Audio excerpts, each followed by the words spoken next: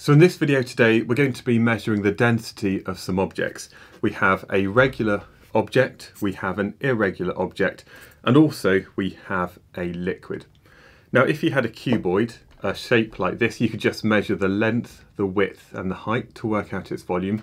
But for this practical, I'm going to be measuring the volume of this cylinder over here. And to do that, and actually work out the density, I've got this whole tray of equipment. So I have a mass balance, I've got various other things to work out volumes and dimensions. So first of all, let's start with this piece of wood. Now, in order to measure the mass, I'm going to be using a mass balance. And when I set this up, I'm just going to turn it on. And what I'm then going to do is I'm just going to zero it so it says 0 to begin with. So 0.0 grams at the moment. And if I just simply place this on top, this gives a reading of 26.2 grams. And what we can then do is we can convert that into kilograms. So we've got the mass. Now, to work out the volume, we need to know a couple of things. We need to know how long it is and also the diameter. And if we know the diameter, we can then use the equation pi r squared to work out the area, the cross-sectional area of this cylinder. So to measure the length, I have a ruler. This one here, although it's a meter ruler, it still measures to the nearest millimeter, which is going to be perfect. So I'm just going to hold this to the side, and then you can make a reading very carefully of what you think the length of that cylinder is. And although it's measured in centimetres here, we can then convert that into metres. So we've got the length. Now, to work out the diameter, it's actually quite difficult. If you've got a ruler and you're trying to put it to the side, it's very difficult to get a good reading.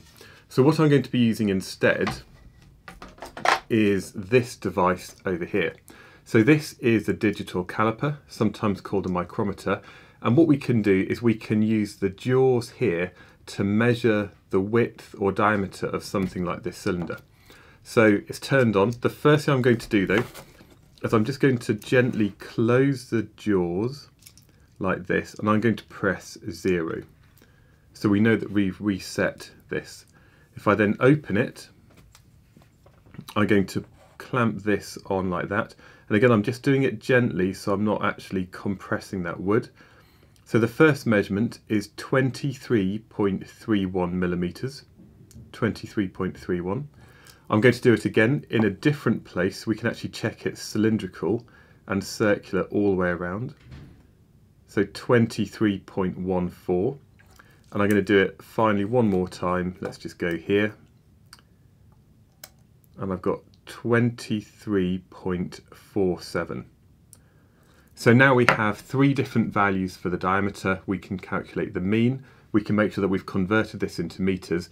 And now we know the diameter and the length, we can work out the volume. And as we know the mass, we can now work out the density of this regular shape.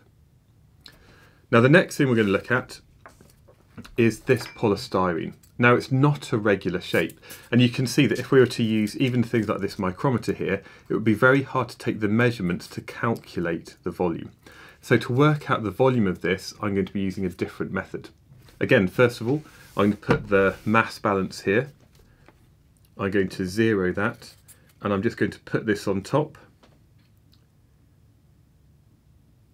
So that's 0.4 of a gram, so it's very, very light. Now, to work out the volume, what I'm going to be doing is using a displacement can. Sometimes it's called a eureka can. And what we can do in this is we put some water into it. And then when we put this object under the water, it displaces water equal to the volume of this. So to do that, I have a box over here. I'm going to put it on top of the box. You could, of course, do it over the edge of the desk or near a sink. And what I'm going to do as well is just pour in some water into this right up until we get to the spout, and then this other beaker is just going to catch any excess that comes out. So there we go.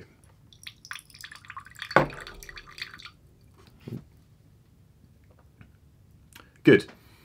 Now In order to actually measure the volume, we're going to be using a measuring cylinder. Now these do come in different volumes and we want to choose one which is appropriate for the volume that we're testing. I think that this one here is going to be good. So this is a 25 milliliter measuring cylinder. And when I put this in, what you'll notice is that hardly any water comes out because this polystyrene is actually lighter than the water.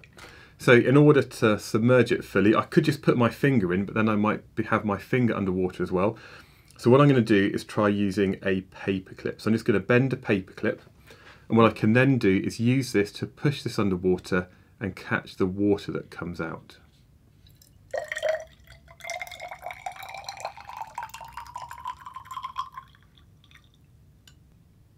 So there we go.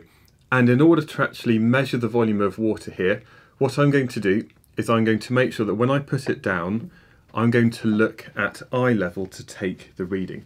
And we're going to be looking at the bottom level of that water.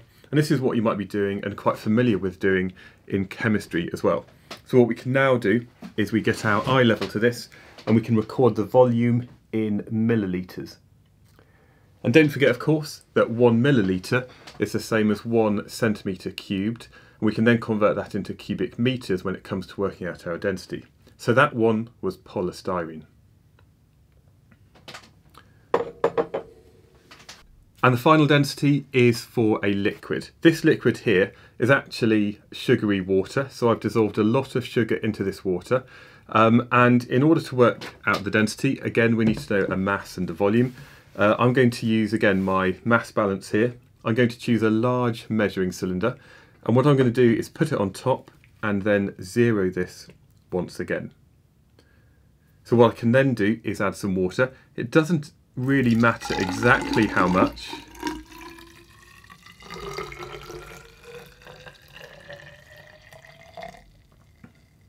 So we've got 252.2 grams of sugary water. We can actually record the volume by keeping our eye level by the side of the measuring cylinder. And now we can use the formula that says the density is equal to the mass divided by the volume. We can do that for the wood, for the polystyrene, and also for this sugary water. And in the next video, I'm going to go through the results that I took.